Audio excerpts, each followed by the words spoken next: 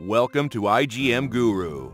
igmGuru is one of the global leading online training and certification provider for IT expert by the skilled IT gurus to help them achieve their professional goals.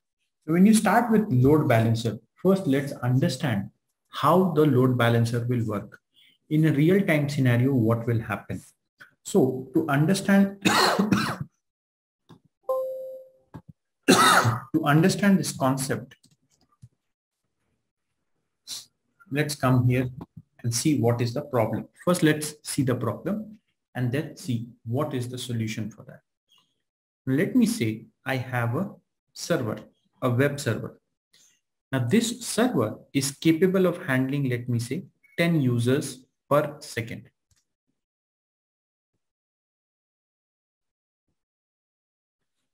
Okay. Now, let me say at a certain period of time, there are 50 users coming in.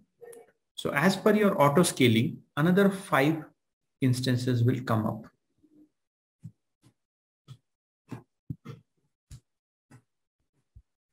Okay. And the idea is that each server should take 10 users and distribute the load. But there is a possibility that there are 2 servers who got 15 users and there is 1 server who did not get any load, 0. So obviously these servers are overutilized and this is underutilized.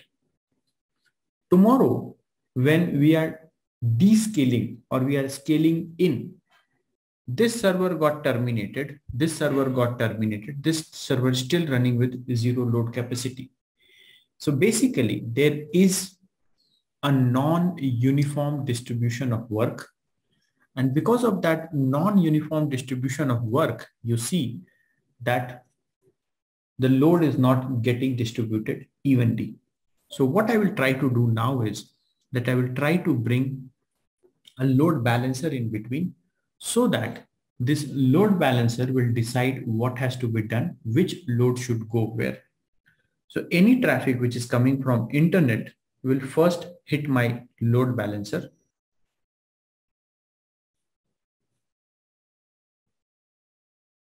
Okay. Load balancer will see where and which machine is available. Okay. And then it will distribute the load.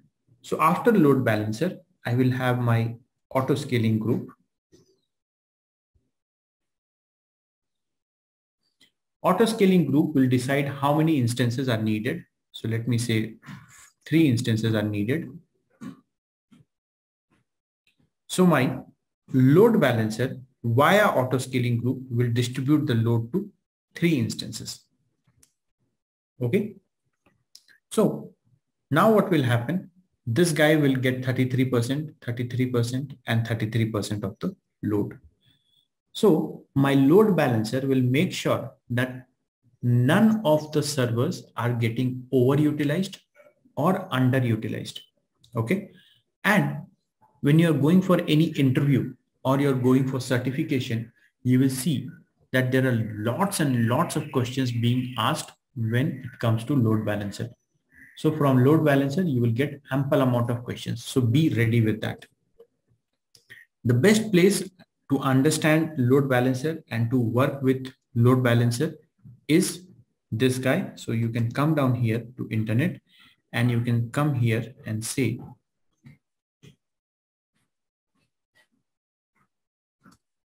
load balancer FAQ. So FAQ is nothing but the frequently asked questions. So elastic load balancer FAQ.